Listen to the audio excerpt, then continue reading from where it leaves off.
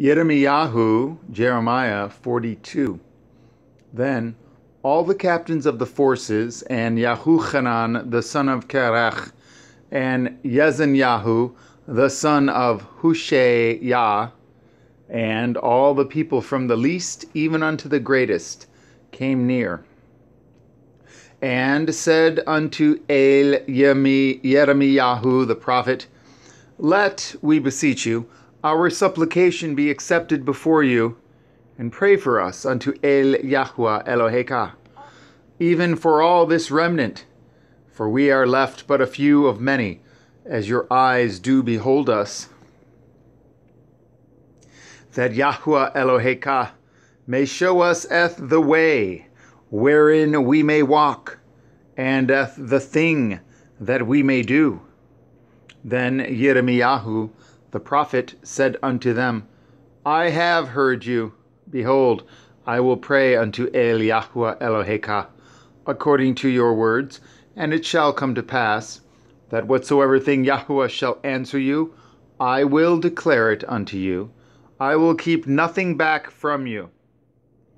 And then they said to Jeremiah, Yahweh, be a true and faithful witness between us, if we do not even according to all things for the which Yahweh Eloheka shall send you to us. Whether it be good or whether it be evil, we will obey the voice of Yahweh Eloheinu, to whom we send you, that it may be well with us, when we obey the voice of Yahweh Eloheinu.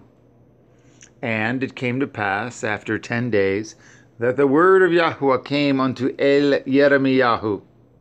Then called he Yahuchanan the son of Karach, and all the captains of the forces which were with him, and all the people from the least even to the greatest, and said unto them, Thus says Yahweh, the Elohai of Yashara'el, unto whom ye sent me to present your supplication before him.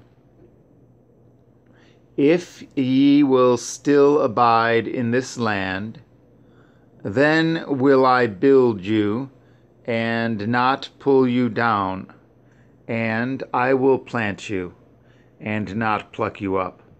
For I repent of the evil that I have done unto you. Be not afraid of the king of Babel, of whom ye are afraid. Be not afraid of him, says Yahweh, for I am with you to save you, and to deliver you from his hand. And I will show mercies unto you, that he may have mercy upon you, and cause you to return to your own land. But if ye say, We will not dwell in this land, neither obey the voice of Yahweh Elohechem, saying, No, but we will go into the land of Mitzrayim, where we shall see no war, nor hear the sound of the shofar, nor have hunger of bread, and there will we dwell. And now, therefore, hear the word of Yahweh, ye remnant of Yehudah.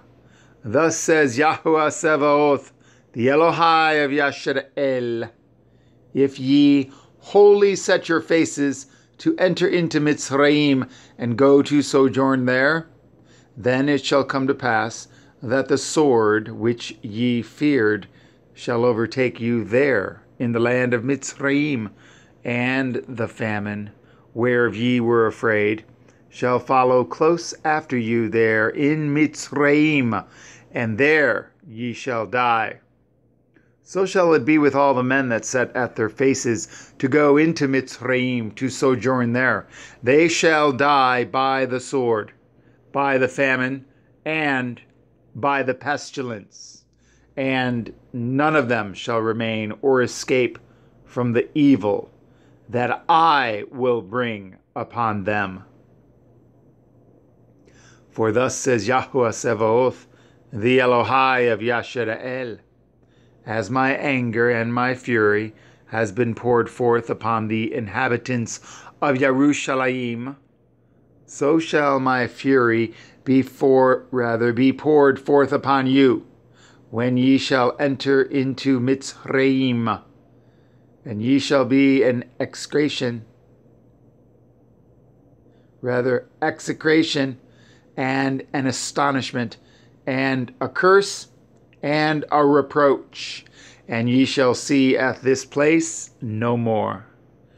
Yahuwah has said concerning you, O ye remnant of Yahudah, go ye not into Mitzrayim. Know certainly that I have admonished you this day. For ye dissembled in your hearts when ye sent me unto Yahuwah Elohechem, saying, Pray for us unto Yahuwah Eloheinu, and according unto all that Yahuwah Eloheinu shall say, so declare unto us, and we will do it. And now I have this day declared it to you. But ye have not obeyed the voice of Yahuwah Elohechem, nor anything for the which he has sent me unto you.